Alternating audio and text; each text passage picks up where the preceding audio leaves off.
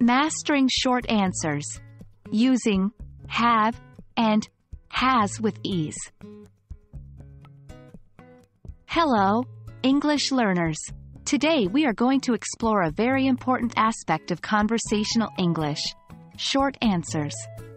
Specifically, we're going to focus on how to use the auxiliary verbs have and has in short answers.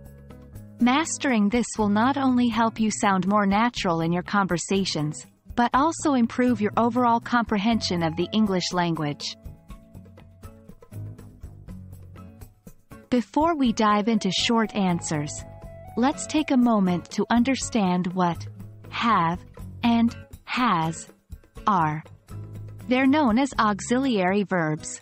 Have is used with the pronouns I, you, we, and they, while has is used with he, she, and it.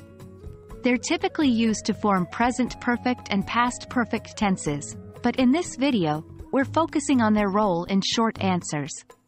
Let's look at a quick example. If someone asks, "Do you have a pet?"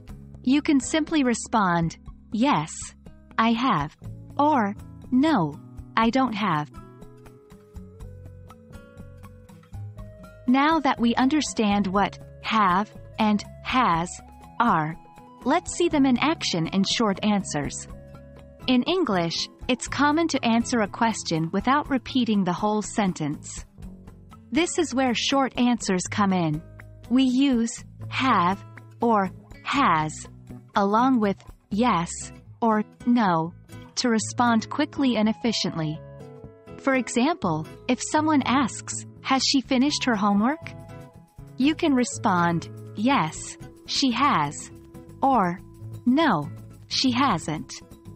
The same goes for have. If the question is, "Have they arrived yet?"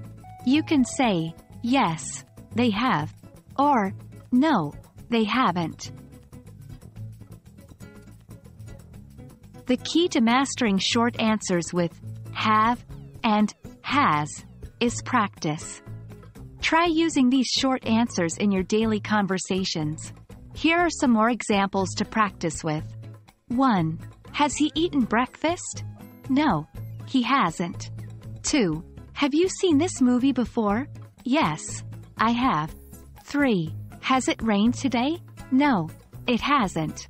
4. Have we met before? Yes, we have. Remember, the more you practice, the more natural it will become. And there we have it. You've learned how to use have and has in short answers. It might seem tricky at first, but with practice, you'll be using these like a pro in no time. Keep practicing and stay tuned for more videos to help you master conversational English. Happy learning, and until next time, goodbye.